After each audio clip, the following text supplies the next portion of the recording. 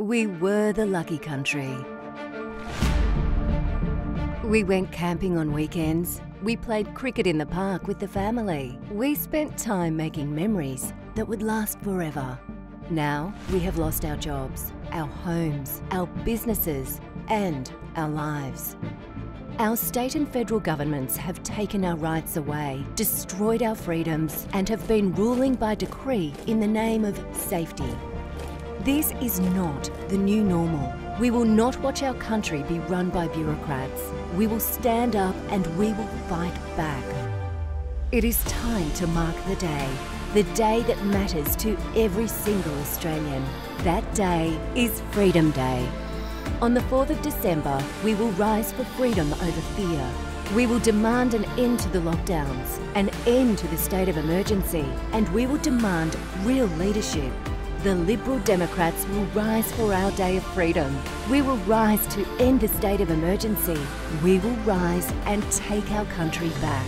Will you rise with us on Freedom Day? Freedom Day, December 4, 2021. Join the fight for freedom. Join the Liberal Democrats. Authorised J. Humphreys, Mount Waverley, Victoria.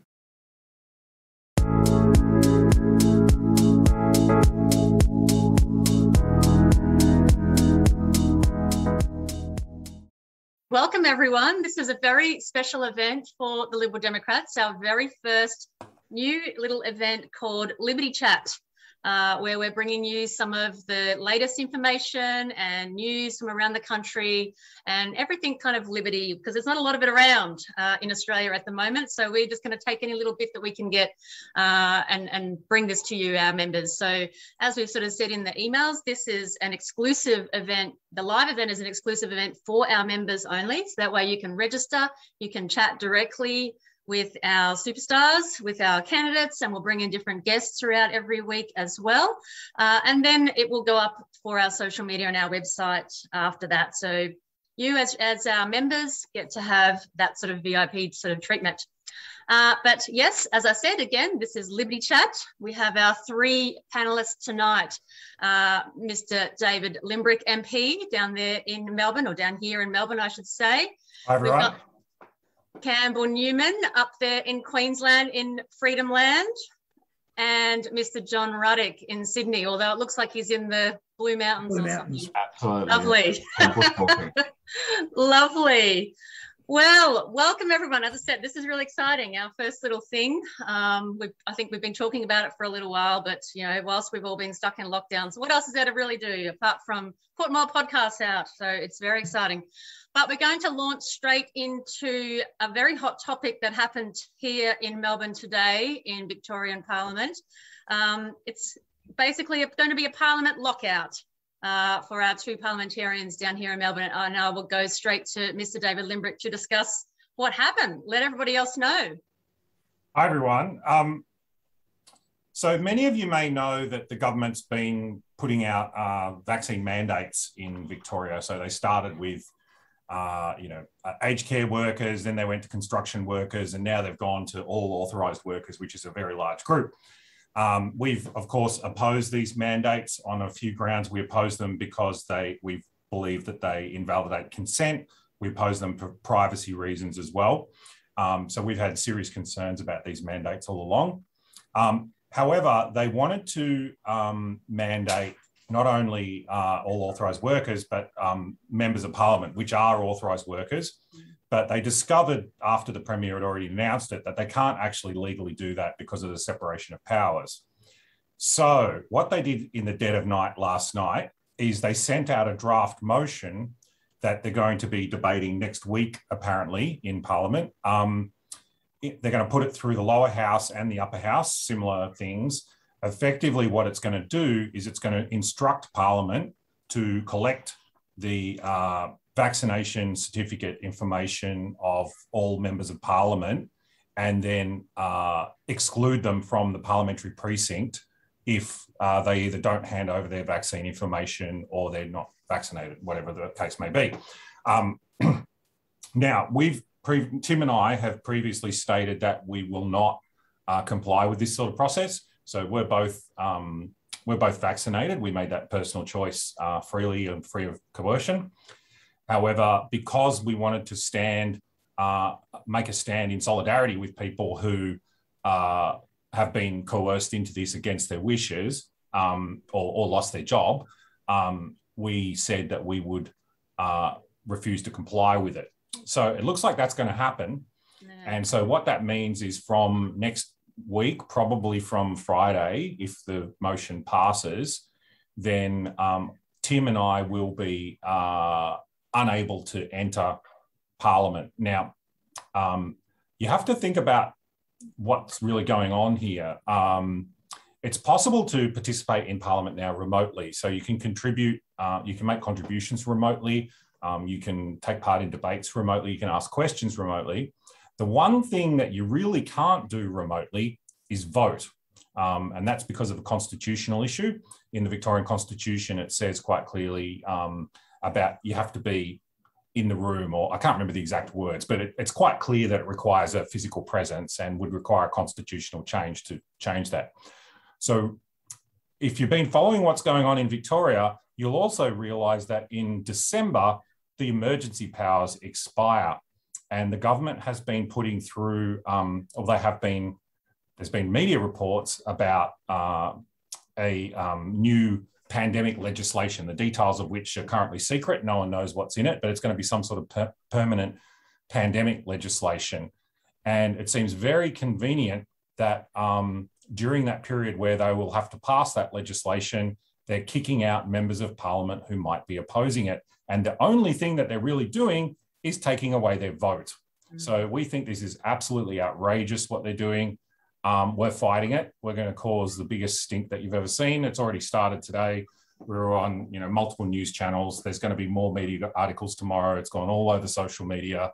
And we're also talking to international media as well. So we're going to tell the whole planet about this. The most disappointing part of all this is the Liberal Party of Victoria have publicly said as of today, which was quite shocking to me, that they are supporting what the government's doing. Now, I've spoken to a number of Liberal Party members of Parliament, and I'm sort of trying to give them a bit of space to change their mind on this, because I think this is insane. It was also reported that one of their members is actually, or at least one, is going to refuse to comply as well. So he'll be kicked out. So they're literally throwing their own members under the bus, their own elected representatives, which it's unfathomable to me that they would do that. That they throw their own members of Parliament under the bus to support the Labor Party. Like, it just doesn't make any sense at all. It's totally insane. Yeah. So, yeah, we're going to fight it. So, but that means we won't be in Parliament as of next Friday. We won't be allowed to go into our offices. So we'll have to do everything remotely. But we can still participate in Parliament. So we can have a Parliament in exile, which we've got lots of good plans. Stay tuned for that. You'll love it. It's going to make some incredible media. Like, it will make international news. It's absolutely insane. And that's the issue down here as well. We have no opposition here. So it literally is David and Tim and occasionally a couple of others, but that's the opposition to Daniel Andrews here in Danistan. I do happen to know that there is a number of MPs who may not comply, and I don't want to out them, and I don't want to, speak about them. But there are other MPs out there that may not be complying with this, so it might not just be Tim and I. We'll see what happens. Good. Now we might switch over to some New South Wales news, because obviously there's been a lot happening in New South Wales this week. Obviously, there's a new premier. There's a couple of by-elections announced, or 3 by-elections announced, or 3 areas announced. So we're going to go to John. Let us know what's happening in New South Wales. Okay. Well, look, Dom Perrottet, our new premier, is, as far as Liberals go, he's one of the best. I can assure you of that. I know him quite well. I heard him speak at the Sydney Institute a few years ago, and I thought, and when he was the finance minister, I thought, gee, he sounds like Ayn Rand when it comes to economics. And I believe he truly is a really good guy, and he's intelligent, and he wants to do the right things. However, this is his problem. Half an hour after Gladys resigned, Laura Jays is on Sky News, and she says, I've just heard that Michael Photius is doing the numbers for Dom Perrottet. Okay, well, that's a pretty bad sign when the leader of the left wants to back him. Okay, now it's not Dom's fault. Okay, but that's one sign. The second sign was we've got Matt Keane, who really should be in the Australian Greens. He's not an idiot, Matt Keane. I mean, he's very left wing, and I think he's completely wrong on the subject of no carbon emissions or whatever. But he is now the treasurer of the largest state in the country. And so, that's effectively the second most important position. Formally, the most important position is the deputy leader of the Liberal Party, which is Stuart Ayres, which most people probably haven't heard of in the whole of New South Wales.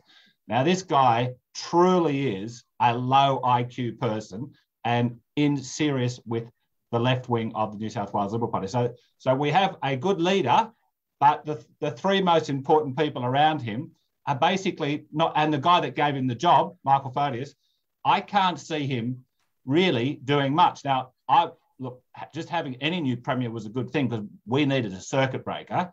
And if anyone's going to sort of try and sort of get us out of lockdown quicker, it'll be Dom. But the signs are this week, there was a few little amendments, but it's not like it's that much of a fresh start at all. So that is disappointing. Now, we've got these three by-elections coming up. Now, the New South Wales government got elected in 2011. They have had some horrific by-election results. So yes, they have got re-elected twice, but they've had, like 30% swings on some occasions.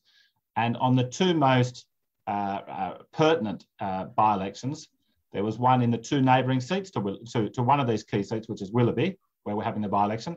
They had a by-election there in the adjoining seat of North Shore 3 years ago, 20% swing against the government, and in Manly on the same day, also a 20% swing.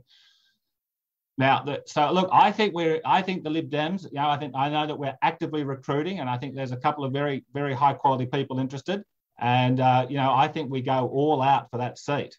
And now I know that there appears to be a lot of public sympathy for Gladys. That could all change very quickly in about 9 days from now, because the reason she resigned, which has been escaped on most people, she resigned because ICAC has opened a brand new, fresh inquiry into, some bad things that she may have done. So she was incidentally in ICAC a year ago because of her former partner, who was exposed as, doing pretty bad stuff. But she was just in there sort of, as a cameo appearance. Well, now there's an ICAC appearance exclusively on the former Premier. So look, that's probably going to all blow up while the by-election is on. So we all thought the by-election would be on, pretty promptly, but it's been over a week now, and it's very quiet about when they want to have this by-election. I think they are worried about it. The Liberal Party almost certainly won't hold a democratic pre-selection, which is going to antagonise the local branch members. So look, I think the Liberal Democrats have had a fair bit of positive momentum and buzz in the last few months. This is our first real electoral test, and I think we go all out. There's two other very important by-elections in the south coast and the Monaro, which is sort of the Snowy Mountains area.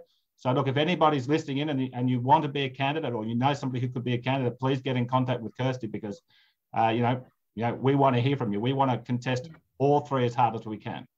John, just remind everyone where those three locations are. So we've got Willoughby in the heart of the North Shore of Sydney. Then we've got South Coast, which is the very, very most southerly seat in New South Wales, so it adjoins Victoria. And then the other seat, which is Monaro, which basically runs parallel to the South Coast, except that it's inland, and that covers the New South Wales part of the Snowy Mountains. So that's the three areas that we're focusing on. And we did already send an email out, and I'm sure we will do some more, obviously telling people in New South Wales about the by-election. And as John was just saying, if you think you would like to be a candidate, if you'd like to donate to the cause, if you'd like to volunteer for candidates in the by-election, it is a hell of a lot of fun helping out with these things and helping out with pre-polling, and even if it's letterboxing and all sorts of stuff. There's a whole bunch of different things you can do as a volunteer. Sometimes it's more of the IT work. It might be some data analyst. Who knows? Now, let's go up to Queensland. Now, Campbell, you have been in the news a lot of talking lately about the net zero issue. So welcome. And would you like to say something more about that? Well, look, I think there's probably two things that have been sort of going on this week. One is the Premier has been continuing to be very vague about when we would open up, at what vaccine level, and very risk averse, which is always her way. However, there's been a very interesting apparent schism between her and the Chief Health Officer. Of course, those Queenslanders watching would know this evening that she will be our new governor in a few months' time, in about a month or two's time. Perhaps she's got the scent of that now in the nostrils and is being a bit more independent, because the CHO said something quite similar to our position, not quite the same, but she said yesterday that she feels we should be opening up once anybody over the age of 12 has had access to a vaccine. Access. She's talking access, which is our line as well. And she repeated it. Now, the Premier's not saying that. So I thought that was a very interesting sort of schism there. The other thing that's been going on is we've got hospitals that are at capacity, are over capacity, ambulance ramping's rife, and the Premier's sort of been exposed politically because, people are saying, well, you've had 18 months to get ready. Why can't you open up? Well, you can't. You're saying you can't go.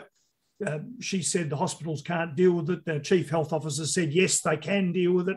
So again, more division. So interesting on the COVID front. I just make the observation, for people in Victoria and to a lesser extent New South Wales, that the feeling, the frustration with lockdowns is not nearly the same as what we're seeing, in your states. Up here, Queenslanders, frankly, haven't had that. They haven't had the strain of the whole thing. And so they're not really tending to see that as an issue in the same terms. Just going back to what Kirsty asked about in relation to climate change and this whole net zero thing, this is going to be the next big issue. So right now, we have been banging on about COVID and lack of freedom and the draconian laws. But the thing that we might be talking about if it's a later election, particularly, I believe, will be this net zero thing, because there is a war now between the Libs and the Nats. The Libs got too many woke lefties there who are like people like Sharma in Wentworth in Sydney, people like Julian Simmons here in Brisbane, and others who are just pushing hard for this net zero 2050 thing. But meantime, you've got here in Queensland, you've got people from the Nats like Canavan, who obviously are going to stand up for and to be honest, he does a good job in standing up for the coal communities. Well, my line has been, and I'm just going to be pushing this really, really hard from now on, is that they will be sold out. The rural communities, the resources communities are going to be sold out. People's livelihoods and jobs are on the line, and you just cannot trust Scott Morrison, the coalition, because at the end of the day, they will capitulate to international pressure. I think that's really important for people to think about, while particularly for those of you in Victoria and New South Wales, one of the tricks about politics is you've got to know where the debate's going to go, what's going to happen next. If you nail all your colours to one issue, to that mast, if the game moves on, you sort of, what have you got left? So we've got to be always thinking about what is going to be the next big issue. So we've got to bang on about COVID. We've got to push hard on that, because what's happening is a disgrace, and particularly what's happened to David and to Tim is about to happen is just appalling. But it's an opportunity to demonstrate to people who feel like us, who are still in the Liberal Party in Victoria, that they should be upping stakes and moving and joining us. If the new Liberal leader is going to support that, he's lost all credibility. Anyway, those are my quick thoughts. Well, that leads into a question. I might just bring this question up now because it relates into that. And it's from Brett, and asking about the Lib Dems policy on nuclear energy, because we can obviously go from that. And I know it's definitely one of David's most favourite topics. And in fact, David, a couple of years ago, hosted Australia's first Stand Up for Nuclear Day, which was actually pretty awesome. We had a lot of fun with that as well on the steps of Parliament House.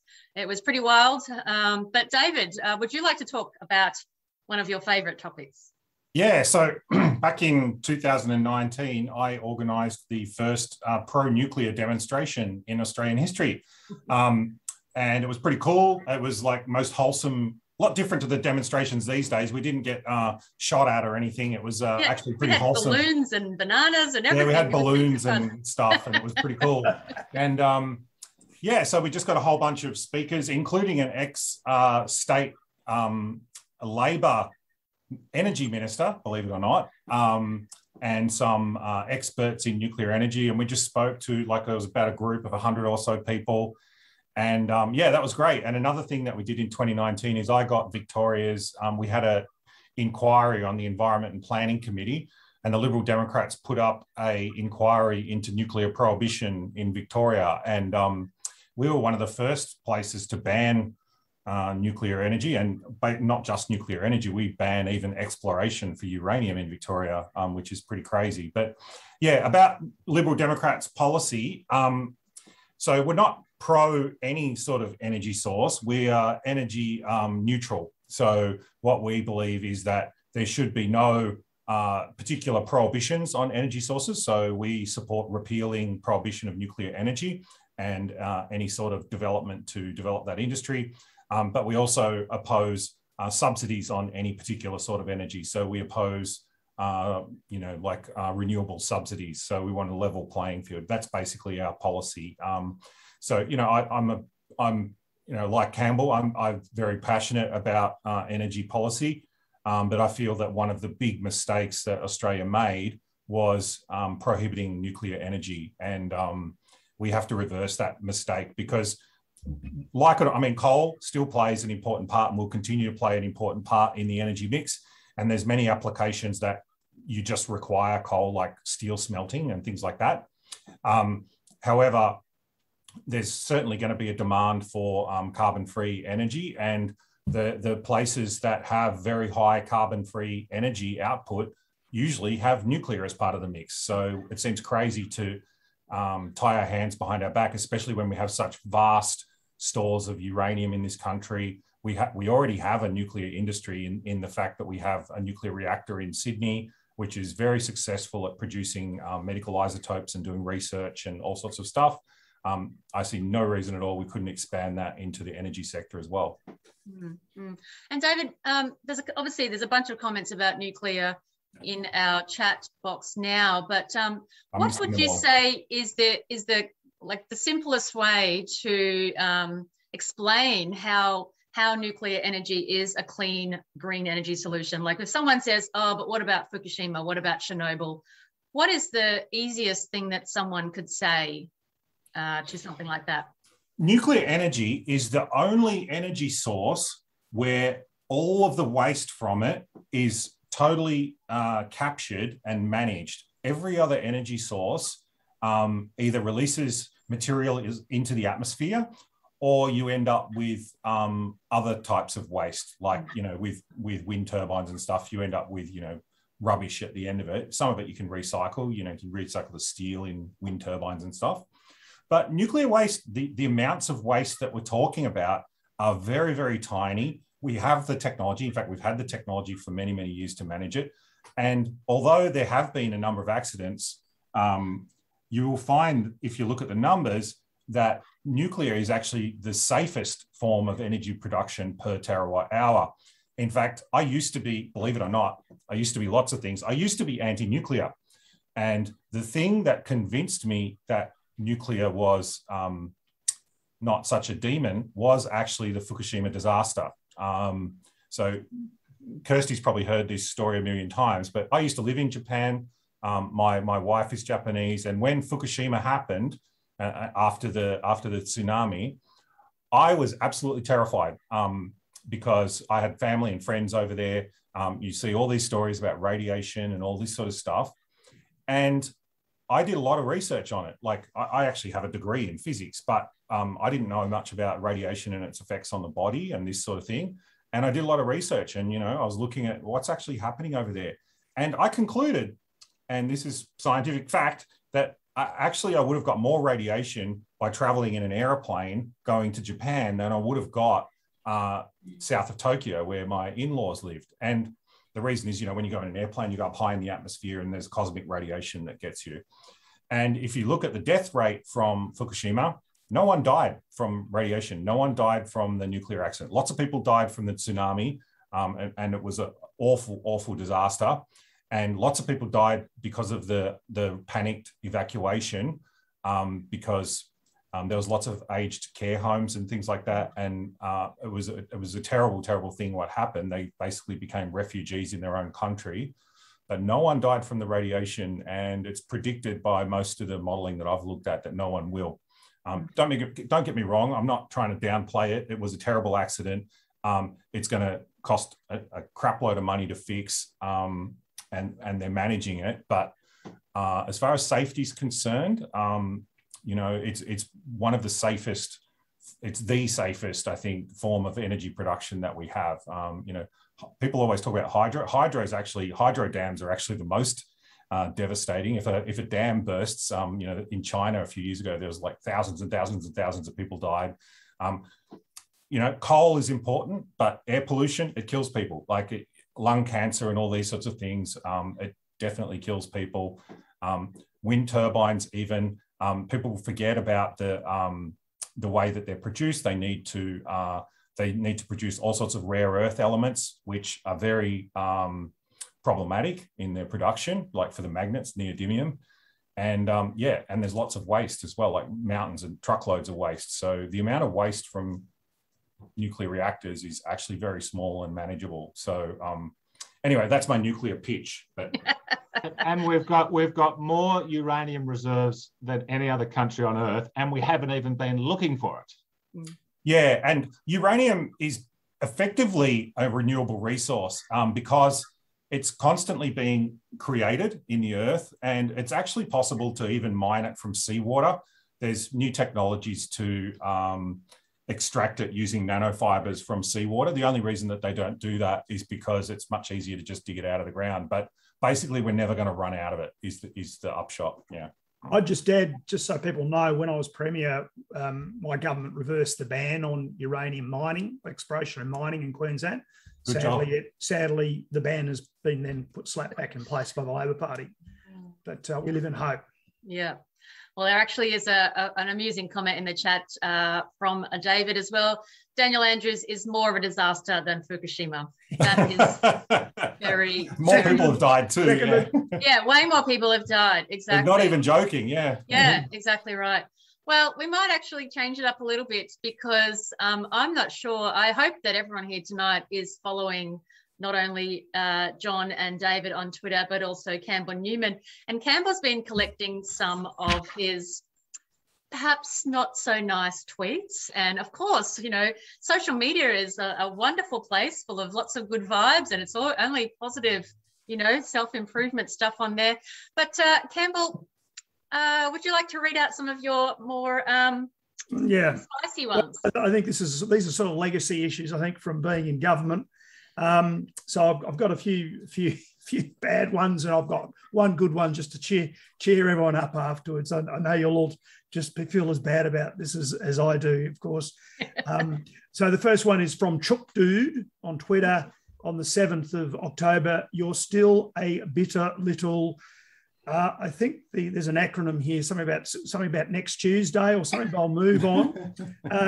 Water Street Wafflings on Twitter from the 7th of October.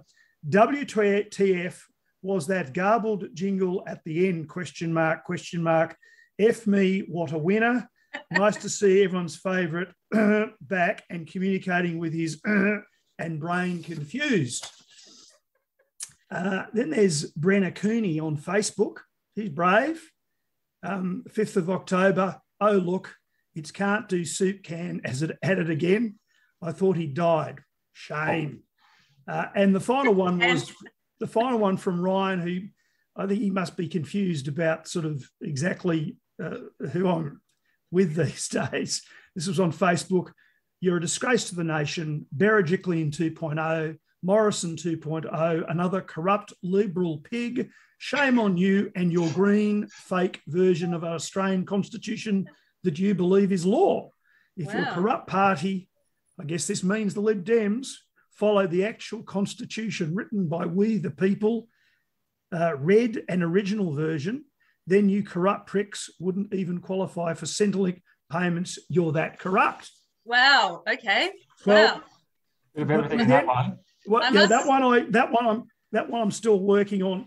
But you know, the one I can't read out, which is the nice one, which I'll just hold up. It goes from there down to there. So it's obviously not Twitter, it's Facebook.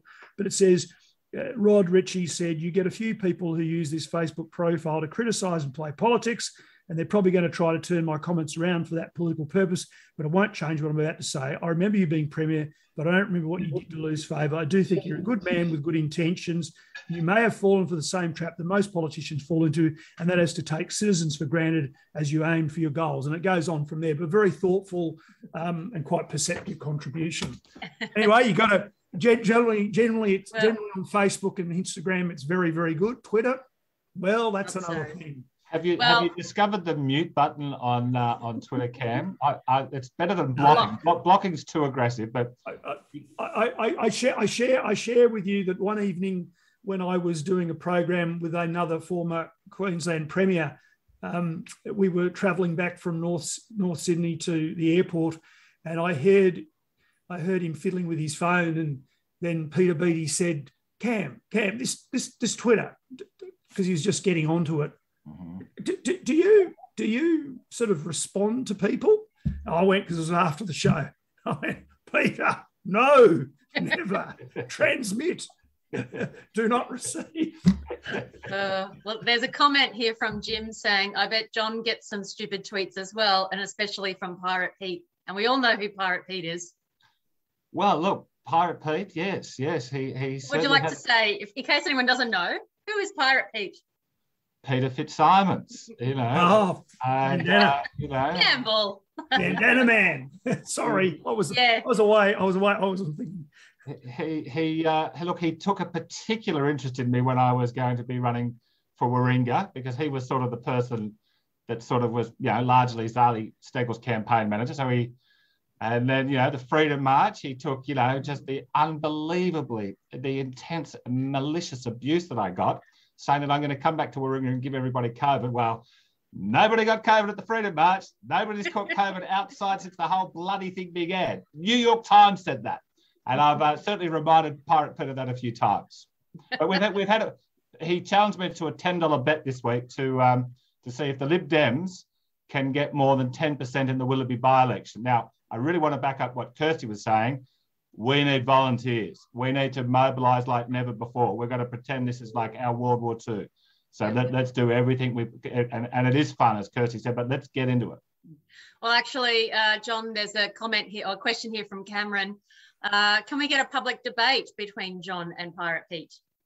You know, I was thinking about that this week. I mean, I know the Lib Dems don't have a strong view. They don't have a position on the Republic versus constitutional monarchy, but he thinks he's such a historical genius. When this campaign's out of the way, I'd love to have a debate with him about whether Australia should remain a constitutional monarchy or become a republic. That's another comment from Joshua saying, boy, do I hate Pirate Pete, the commie from Double Bay. First millionaire pirate I've ever seen, from Adam. People are big fans of Pirate Pete. Now, we're going to make it a bit more serious again. We've had a bit of a laugh. John, I know that you are a bit of a history buff, and I know that you've got quite an interesting topic for us tonight. So we need to come up with a title for your little history segment, and you can think about something for next week. Okay. I've got a good little history story. It'll only take me a couple of minutes. That's particularly relevant to the Liberal Democrats. Now, there are no two countries on earth which are more similar constitutionally and in many other ways than Canada and Australia. So we're both constitutional monarchies, we're both federations, we've got bicameral parliaments, we've got roughly a similar population, we've got similar histories, we've got similar economies. This is when an Australian and a Canadian meet, if they're in a third country, they usually get on very, very well. Now, when it is often said about the Australian Constitution that we borrowed heavily from England and from the United States, I've done a deep dive into those constitutional conventions for the last couple of years in the 1890s. They were talking about Canada more than any other country, because Canada had a peaceful, just like we did in 1901, Canada had a peaceful, became independent in the 1860s, and we were also peacefully leaving England, and we followed the Canadian precedent in a big way. Now, why is this important? Canada, like Australia, had up until the 1990s, two major political parties. There was a party on the left, which happened to be called the Liberal Party, and there was the oddly named Progressive Conservative Party, which had been around since the 1860s. And those two parties were like our Liberal and Labor. They were the only two parties of government. And in the 1980s, a little party, a little libertarian party, started in Western Canada called the Reform Party. Started by a guy who wasn't a politician. His father had been the premier of one of those big Western states, called Preston Manning. And if you look up and see what he was standing for when he started his little party, it's quite similar to the Liberal Democrats. It's very similar on economics. They were a more socially conservative party than we are, but generally, you know, most legislation is about economics. Now, so they start this little party and they go well. They start winning a few seats and they started winning a few by-elections. And then in the 1992 federal election, the Progressive Conservative Party completely collapsed and the Reform Party won about 50 seats in their House of Commons. And I think they've got about sort of 350 seats in the House of Commons. And then by the late 90s, that little Reform Party had become the official opposition party in the Canadian Parliament. The Liberal Party was all supreme at that time under Jean Chrétien. But now then in 2004, that Reform Party moved from opposition to government under Stephen Harper. Now, Stephen Harper was basically the deputy lieutenant of Preston Manning, who started this little party. Now, what happened in about 2000, so you got the full picture, in about 2000, it was pretty obvious that this great old party of Canadian history, the Progressive Conservatives, it was, you know, dying a slow death. And they hated the Reform Party, but they basically knocked on the door of the Reform Party and said, look, okay, we've got all this infrastructure and we've got this brand and everything. Why don't we merge in? Okay, it wasn't a merge. It was a mopping up operation because the Reform Party had about 4 times the amount of MPs that they'd had. And then Stephen Harper came along and look, he was a pretty successful Prime Minister. So my point is, fellow Liberal Democrats, you know, while it might seem as though, you know, we have a tough slog ahead of us and, you know, this federal election is a huge deal, you know, I want you to know I'm certainly around for the long haul. And if there's any party in the world that I think that we can get inspiration from and a model of what we can do in Australia, because it's a very, very similar country constitutionally and politically. And I believe we can do it. And last thing I'll say, Kirsty, on this is, just like our Liberal Party today, which has been in power for a long time, not just talking about recently, but historically, it's an old party. The Progressive Conservatives were like today's Liberal Party. Before this new up-and-comer, this, you know, their Reform Party came along. The Progressive Conservative Party was just an old, creaking old party. You know, it was in power when this little party started up, the Reform Party. So that's certainly a party that I get inspiration from. And I hope this little story has given some fellow Liberal Democrats also some inspiration. Yes. Well, I mean, we also think about the ACT Party in New Zealand getting, what was it, 10 elected? Like, that's an amazing result for a little libertarian party. And, you know, we've actually got, I know we've got at least 2 members here in Melbourne who are ex-members of ACT over there, and they've moved over here to Australia. Right. So, yeah, they've been interesting to have a couple of chats with. And I think the Libertarian Party did well in the recent German election as well. So Libertarian votes is going up, going up around the place, yes. Yep, that's for sure. I'd add that I've said this many times and everyone's probably sick of hearing me say it, but the people that appreciate liberty the most are those that have lost it, and everyone in Australia has lost it to some degree now. Yes. And I think that explains a lot to do with what happened in New Zealand recently. It explains a lot to do with what we're seeing with the rise of libertarian ideas in other countries and in this country as well. Yeah. Yep, spot on. Well, we've got a few, I guess, well, actually, there's a couple of questions, David, about your stance against the Vax passport mandate in Victorian Parliament. So Ryan's asked a question, but also Rowan sort of mentioned it in the chat box as well about, you know, I get your stance trying to stand up against a mandate in Victorian Parliament, but I think it's more important to be there and have your vote count. And Rowan said a similar thing. If you believe your resulting vote will stop Dan's legislation, which side do you think you might fall in? So can you perhaps explain why you and Tim are making this stand? Because obviously we want to have you both in Parliament and speaking, because we get to see some great little clips. It's been an interesting few days in Parliament with some of those Labor women screeching over the last few days. But so David, do you want to perhaps explain why you've taken this stand in particular? Like, I mean, I thank you for it, and I'm sure a lot of people do. Yeah. I mean, look, you've got to draw a line in the sand somewhere, right? Eventually, you have to get to the point with this creeping, totalitarianism that we're seeing in Victoria, where you say, okay, I'm not going to comply with this anymore, right? This is too far. And that's the line when they try to dictate medical procedures dictate whether or not you can be an elected representative based on what medical procedures you've had. This is way, way, way over the line. Now, Kirsty mentioned about not seeing us in Parliament. As I said, we can still participate in Parliament remotely. So I can almost guarantee that it will be more entertaining than normal. But what we can't do is vote. And yes, I appreciate the feedback that I've been getting from a lot of people that, they want me in there to vote.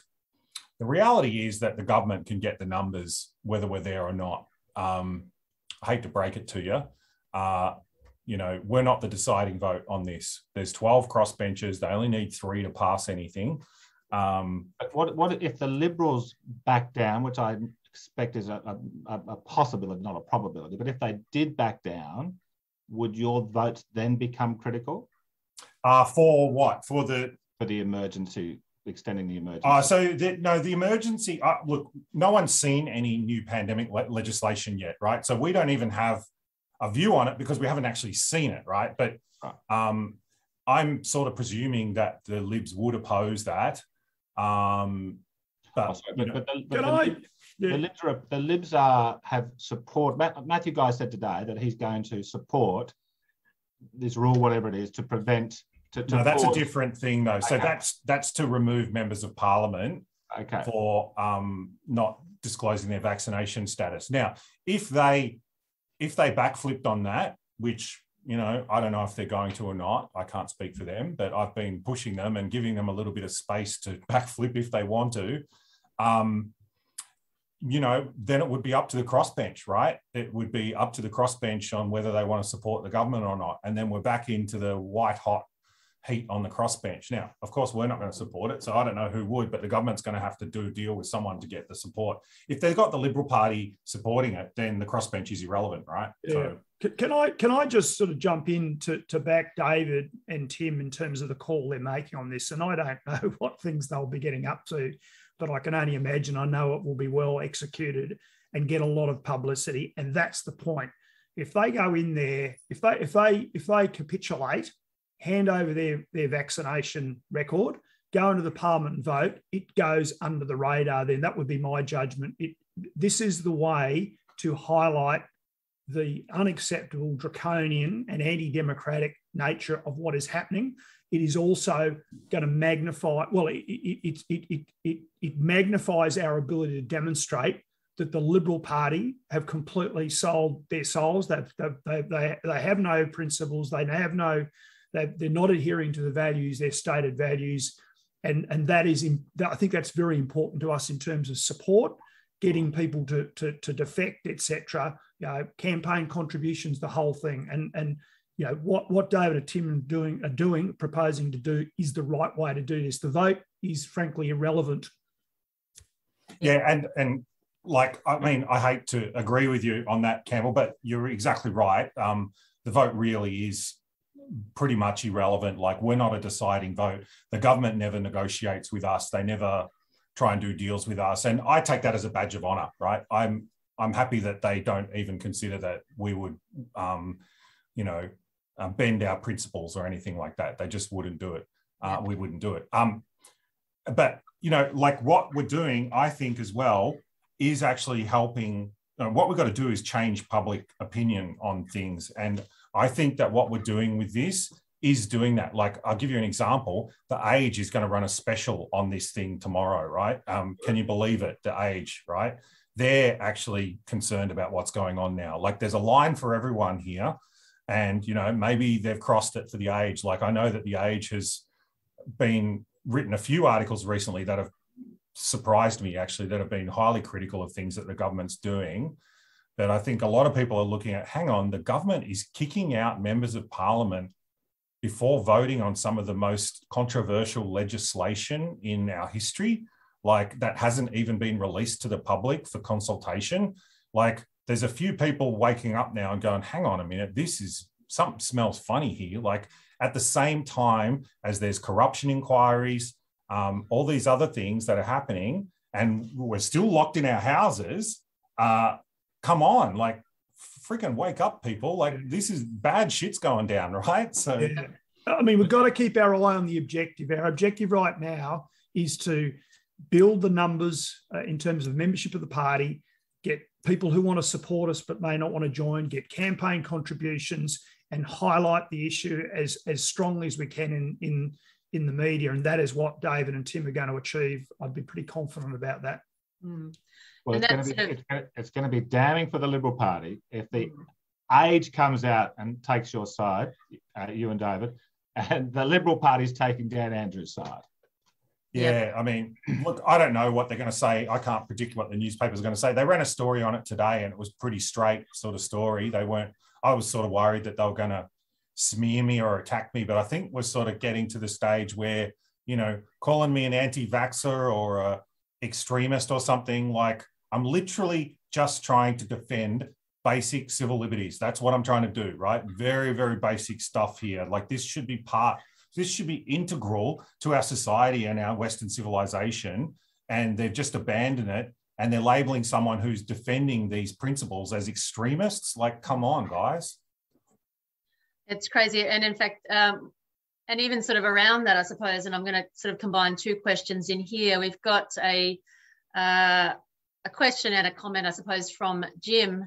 Lots of smoke. Is there any fire around the corruption claims on Dan? Because that could be a game changer. And I'm going to add that into a comment or a question from Harvey in WA about, you know, what about the checks and balances on premiers? So all these premiers who have become little kings, I suppose, of their own little states, where are the checks and balances? Campbell, maybe with your experience as an ex-premier, like, well, there aren't. If there's a state that has the fewest, I've got to be upfront and say it's Queensland, because there's no upper house. Yes. So it starts from there. But don't you worry about that. Well, the comment I'd make though about the Queensland scene on this is that while I'm a very big critic of the Crime and Corruption Commission, because of the way they operate up here, they work far better than I've observed IBAC working in Victoria or ICAC in New South Wales. I mean, ICAC are a disgrace the way they're going about business. That's not me, by the way, defending Gladys Berejiklian. It's just an observational process. IBAC in Victoria, I got the biggest surprise, that this week when I saw the stories about the investigation, or the two investigations into the Andrews government, because I just thought they'd been asleep at the wheel. But so Queensland's got a pretty good regime, and I think it works better up here, is what I'd say. But it does pose the question, when this is all over, what is the appropriate way to deal with what has happened, the damage that's been caused that is unwarranted, unjustified?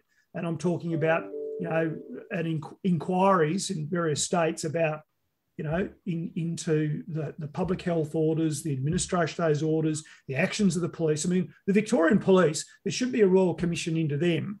And I'm just horrified by what I've seen. So anyway, those are just a few comments on some of this stuff. Yeah, I mean, if you're asking for my opinion on, where there's smoke, there's fire. Look, I don't know. I don't have visibility into what was going on. I don't know exactly what they're investigating.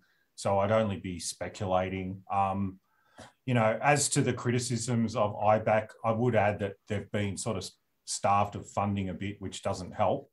They have said that they can't, investigate everything that they want to investigate just due to resourcing. But I suppose every government agency always says that about everything. So who knows? But yeah, look, I really don't know the answer to it. And look, we're not passing judgment on anything. We're waiting to see what happens. We'll be watching it closely, of course, but we don't really know is the answer. Now, I'm going to skip back to some of the stuff we were talking about earlier, I suppose, going back to COVID, of course. We've got, and mostly because this question that I'm going to talk about affects me as well. So I want it answered, and we spoke about it a bit earlier, but a question from Kate, who's down here in Victoria. What are your thoughts on the mandated mask wearing for children from grade 3 and above here in Victoria? And John was saying that New South Wales have got it too. And Kate says, I have 2 beautiful little girls that will now be forced to cover their faces at school. And I know when they go back, they were doing like just 2 days a week anyway. And Kate also says, I just had my first jab yesterday because I'm in an industry where it's mandated. Now they're coming after my children. The more we comply with the government, the more they want. It's disgusting what they're doing. It's absolutely outrageous. It's absolutely disgusting. It's outrageous. Look, I've said all along that masks should have never have been mandatory. In fact, when masks were recommended not to be used, I'm on the record asking questions to the government about why they're not recommending and explaining about mask usage, because I was looking at other countries like Japan and other countries that were educating their citizens on, what masks are good for, what they're not good for, how to use them properly, all that sort of thing. And then they went straight from, no, you shouldn't buy one, you're taking away essential PPE from healthcare workers, et cetera, to mandating them for everyone, right? This government and the health bureaucrats, they haven't got the faintest idea about anything voluntary. They don't trust the population. The only thing they know how to do is use a great big stick. Now, when Campbell was talking about the police before, right? Now, I've been very, very critical of the police over the last year, but I'll tell you one thing. I do feel sorry for them in the way that they've been asked and forced into enforcing these stupid rules and regulations that should never have been rules and regulations. And every time you see a policeman shoot a protester or shove a mask over some woman's face or something, remember that it's the chief health officer's directions that do that. It's not the police. I'm going to disagree with you there, mate, on a little bit. I'm going to disagree. I'm so shocked about what I've seen. They should they should be standing up and saying, we cannot do this anymore. We will not do this anymore. I think I've tried really hard. To actually blame, the commissioner and other senior people, but I think it's got to the point where, when I was in the military, and this was at a young age when I was being trained, we were taught about lawful commands, and we were taught about we were literally taught about what came out of Nuremberg and the whole thing about the Nazi regime. There comes a point where, the things we've seen in Victoria, firing rubber bullets at people, sort of spraying pepper spray on a woman on the ground, crash tackling a guy who's just talking to several police from behind and smashing his head in front of the street station, all that sort of stuff. I mean, they really should be leaving in droves. If they were doing what they should be doing and taking an ethical position, they should be saying enough's enough. There should be an internal revolt going on. Yeah. Yeah. Look, I mean, and look, I'm not letting them. I guess I'm not. What I'm saying is, I'm not letting off the rank and file off the hook down there anymore. Yep. And I've spoken to a lot of police officers. I'm a huge fan of the police. In fact, I've got police up here who are asking me to support them against being required to be vaccinated. I'm trying to see if I can support them off to the side, keep them anonymous, but sort of be their spokesperson. I'm happy to do that. So I support people who get their role and what policing's about. But jeepers, Victoria has crossed the line. Yeah, I'm definitely with Campbell on that one, having been the victim of some police brutality myself about a month ago when I was just taking some photos of other police brutality. my father-in-law was a police officer, and we are now very much against police. And in fact, we were driving the other day, and there was a police car beside us, and our son gave the cops the finger. And I was actually proud of him. And if he'd done that, 6 months ago, he would have got a slap on the hand for doing that. I've never seen him do it, but I was like, you go, kid. That's a brave act. That's a brave act of dissent there from your child. Yeah, exactly. Well, he heard the story, how I was slammed into a wall by 6 police officers. So, yeah, we don't have any sympathy for police now around this place. There's a question here, which I think is very important, from Craig. Does Queensland accept Victorian refugees? Campbell, help us. That's a very good question. Please. Yeah, I tell you what, you got to leave your socialist views behind you. The Victorian socialist ethos. Well, look, I'll say this. I don't get why the polls keep showing this bloke still going fairly well in political terms. So we hope if you wish to come to Queensland, we'll welcome you with open arms, but please leave all that claptrap in Victoria. Well, sorry, David. I'm fearful for Victoria, and that I saw the figures of what state most people have left the most in the last pandemic began. It's huge in Victoria. It is. I'm guessing that those people that are leaving generally are intelligent people who are, don't vote for socialist lunatics. So when those people leave, unfortunately, it doesn't help. Now, look, I wouldn't be saying, I'm not going to, if anybody wants to swim across the Murray and come to New South Wales, we will welcome them, no question. By the way, just on that, there are actually figures, I've seen figures that were up to the end of March. So that's before, the terrible stuff of this year. And Victoria had a huge number of departures, more than any other state, net departures. And it was a Commonwealth Bank briefing, actually, for property people. And they said Victoria's population has actually declined. And the only time that has happened before was back in World War I. What was it? I think it was like 43,000. It was about 40,000. Yeah, 43,000 have left. Look, I think that's the permanent population, but the floating population has massively declined because all of the tourists, the foreign students, the people on working holidays, people staying from overseas with their family that live here, they're all gone. It's quite spooky. Like if you walk, what the occupancy rate in Melbourne CBD is at the moment? I read this the other day. It's absolutely shocking. 6% commercial occupancy rate. 6%. Can you believe it? Yeah. It's like, and I tell you what, if you go for a walk around the CBD, it is the most depressing thing that you've ever seen in your life. Police signs as far as the eye can see. Yeah. It's just absolutely incredible. And then they're also bringing in Sally Capp, the Lord Mayor of Brisbane, bringing in all the vax passports to go to the library, to use any sort of city or municipal buildings. Basically, if you want to go into the city of Melbourne, you'll have to be show your vaccination passport. So it's a pretty big up. So excluding 10% of the population, at least 10% of the population from the city is really going to help. It's just nuts. And then not only the people who are unvaccinated, but the people, there's so many comments from people saying, I've been vaccinated, but I disagree with this. Similar to your position on the going into Parliament House. And then they're not going to go in. Or what about when you've got couples who one's vaccinated and one's not? You're not going to go out for dinner anywhere. You can't go out for dinner. They're tearing apart the social fabric of our society with this. They're tearing it apart. Like one of the rules, like for our interstate friends, I had to explain this to someone, to an American recently that I was talking to. They had no idea. They couldn't believe it.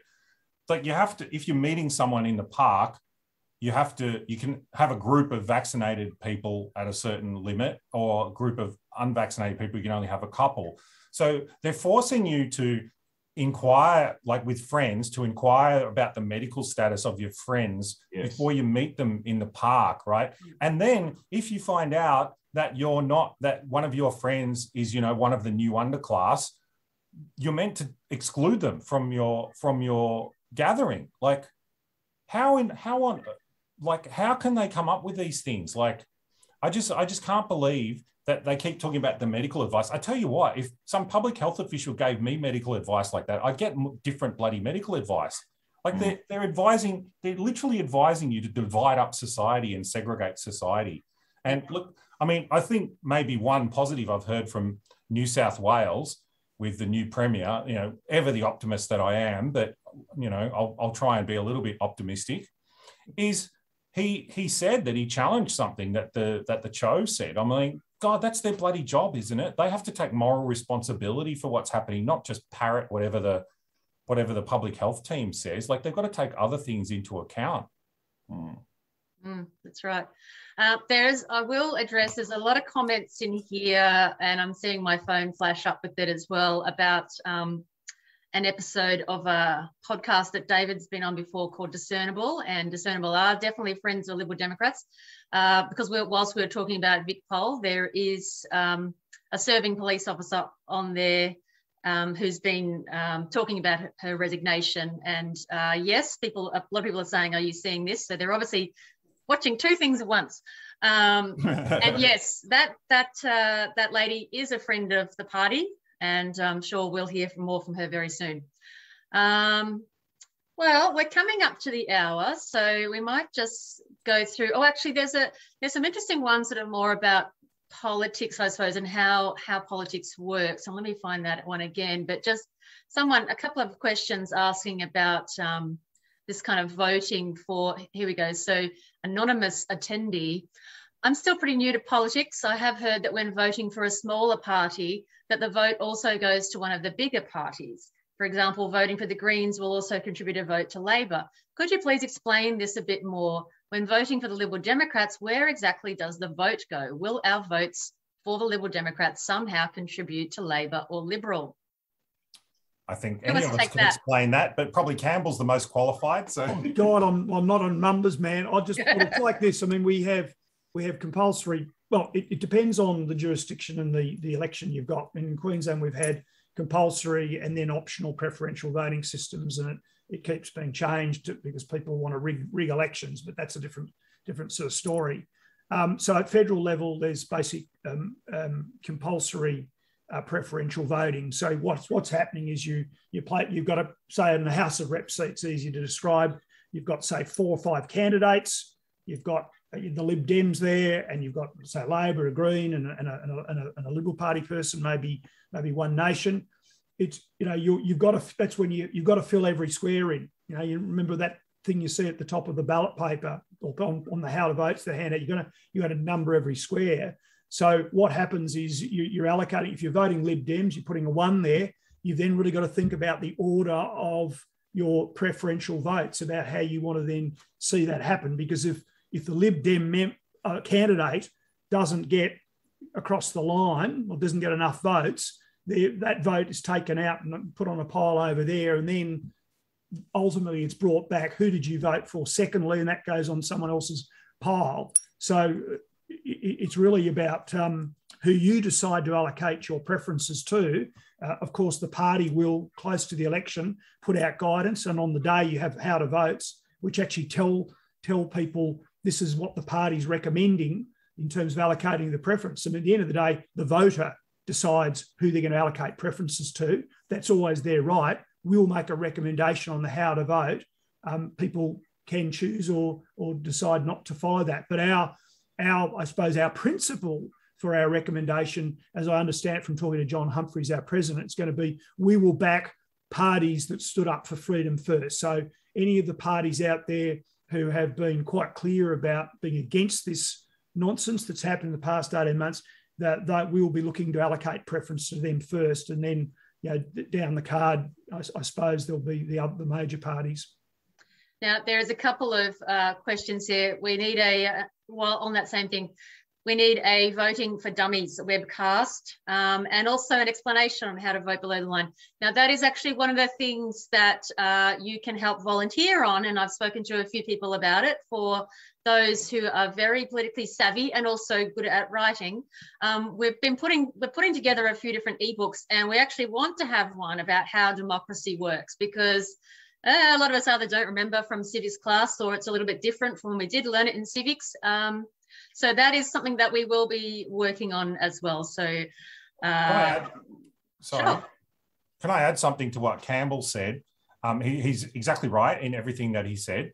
There's another common misconception, which the major parties will try and fool you with, in that voting for a minor party is a wasted vote. This idea that voting for us might somehow magically stop the Liberal Party getting elected and end up with the Labor Party, or vice versa, or whatever you don't want, right? That's simply not true, because if you vote for us, as Campbell said, you can allocate your preferences. So if you think that, you like us, but if we're not successful, you would like the Liberal Party or UAP or whatever party you happen to like, you just put them as the next one on your preference list, right?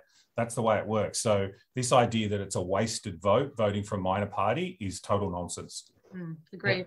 And look, there's not many countries in the world which have this type of vote. We're lucky.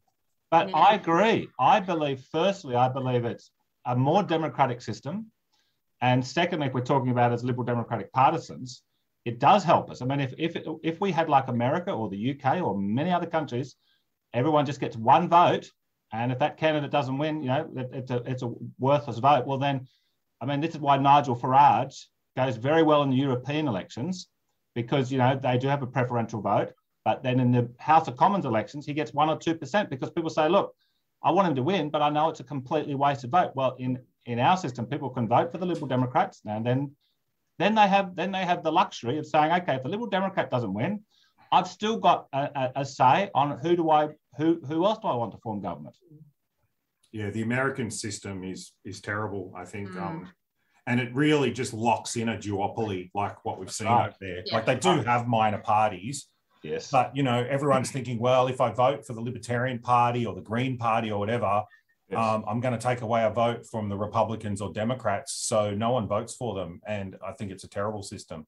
It's a good system for a little party to become a big party. That's it. Now, I'm going to finish up on one last question, because it is a good one and leading into some of the other work that we're doing. And it is from someone who will definitely be a panelist or a guest on this show at one point, the great Ross Cameron. And Ross says, Campbell mentions the likelihood of the election campaign will move from COVID to climate change. Along with COVID and climate, what do the lads think are the key battlegrounds of the 2022 campaign, and how is the 10-point plan coming along? And by the 10-point plan, we're talking about the new Freedom Manifesto. I get so many emails from people saying, what are your policies? Where are your policies? Everybody, our policies are being updated and simplified. And I know John Ruddick has been working with the policy wonks about our new 10-point Freedom Manifesto. Leave it over to you, John.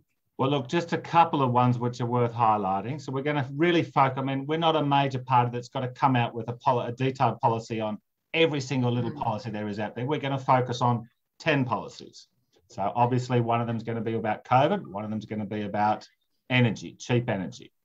But a couple of others I would like to highlight now is we are going to support recall elections.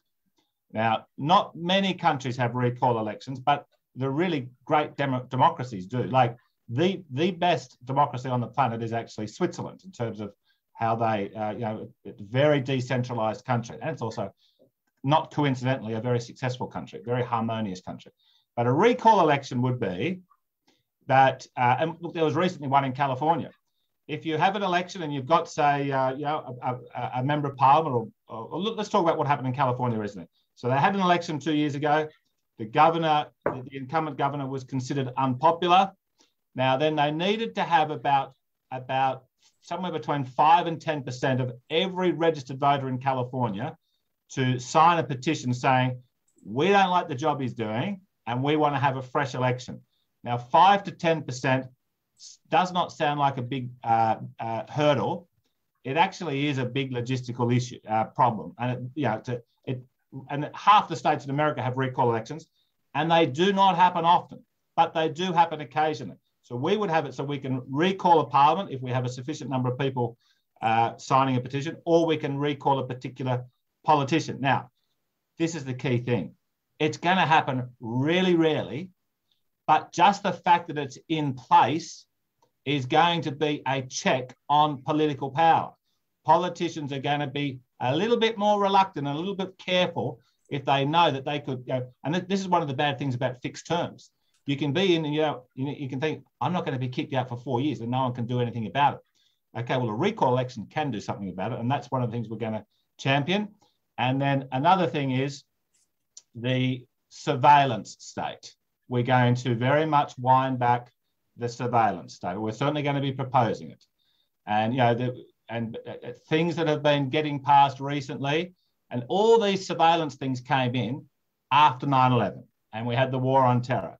And for about 10 years after 9/11, every 9 months, somewhere in the world, including Bali on our doorstep, Spain, France, England, there was a big dramatic terrorist attack, and it freaked us all out. And I can remember at the time saying, go for it, government, go for it.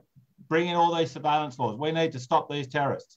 And a small number of people, including the Liberal Democrats, people like David Leyonhjelm, were warning, saying, okay, well, look, if you've got to do this, let's have a sunset clause so when it expires. But there's no sunset clause. And surprise, surprise, the legislation was designed to catch terrorists who wanted to drop a nuclear bomb on us. Now, who's it going to get? Well, the way it's going, it's going to be getting kids that haven't worn a mask before too long. I totally agree, John. And this is one of the things that people don't understand about many things in politics. When there's these emergencies and these powers come in, they never go away. That's what I'm so scared about with the pandemic. The government has gotten so used to using these extraordinary powers, and we have to fight tooth and nail to make sure that they're all removed, and then some if we can do that. But we have to fight it. And just very quickly chipping in, that's exactly the case. And I've seen it up close. We don't have time tonight to talk about it, but I've seen absolutely the results of power and then overreach. But I'll point out one to you that's going on at the moment that we've seen. That is these damn QR codes. They were brought in for public health. We've had at least one police service in this nation using them to track criminals or people they think are criminals. It's just not on, I love it. The governments love these QR codes, and there's no sunset talk about them, is there? No. You know what they're using them for in Victoria? They're running a trial at the moment. They're linking them to your immunisation record and using it as a way of excluding you from businesses. They're testing it in regional Victoria right now. Yeah, my only optimism on that is that their entire system depends on a government IT project being completed on time, which anyone who's been involved in government IT projects will know that's just a fantasy. So I'm sort of hoping that incompetence will save us there. But it never happened. Never happened. Yeah. Well, to finish up, there's a lovely, sweet little comment from Jim saying, all four on the panel have done a fabulous job tonight. This is our very first little episode. Thoroughly enjoyed it. You all deserve to log off and go enjoy a single malt. Well, I'll have a glass of Pinot, but Campbell's already started. There we go. I'm still at Parliament. I'm making the most of it while I'm still allowed to come in here. So, but you didn't meet Sassy either. So Sassy was here, my wingman the whole way through. Oh, what a beautiful dog. Well, I just wanted to thank all three of you tonight for our, taking part in just another crazy thing that we've decided to do. And thank you all of our members who have been watching and contributing. We had a lot of questions. If there's anything burning that you really do want to ask, please feel free to email me at contact@ldp.org.au. My name's Kirsty. I will shoot it off to whoever should be best answering. So all your questions will most definitely be answered. And so what will happen from now on, we're going to have this as a regular Friday night thing for members who register. Might switch out some of the panelists here and there because David's going to be ending up all over the place at the moment with some of his crazy things. And obviously John's going to be so busy, Campbell's going to be busy. So we'll switch out some of the panelists, but these three wonderful men are going to be our stable panelists. And then obviously what we'll do is edit it all up and splash our logos around, and then we'll put it on our social media and on our website. So never fear if you do miss an episode or you want to share it around to your friends, because obviously we definitely do want you sharing all of our social media. So make sure you're following John, David and Campbell on Twitter, on their Facebook page and on their Instagram page. And you can also look at and maybe sort of out ratio some of those mean tweets that Campbell's been getting too. That would be wonderful. I'll read out a mean tweet when I get one. Yeah, when you get one, you only get love hearts. If you're feeling ain't left out, mate, I'll do a mean tweet. You can do one. You can give me a Dorothy Dixon mean tweet. Or at least this bastard named Campbell Newman said, I mean, it's like Namble Cooman. Who's that guy? Yeah. Well, thank you all tonight for, as I said, thanks again for joining us. And we look forward to seeing you next week. It's going to be a very busy week ahead. But as I said, emails in if you have any other questions. Bye all. See you, people. Thanks, Kirsty. Thanks so much. Gentlemen, thank you.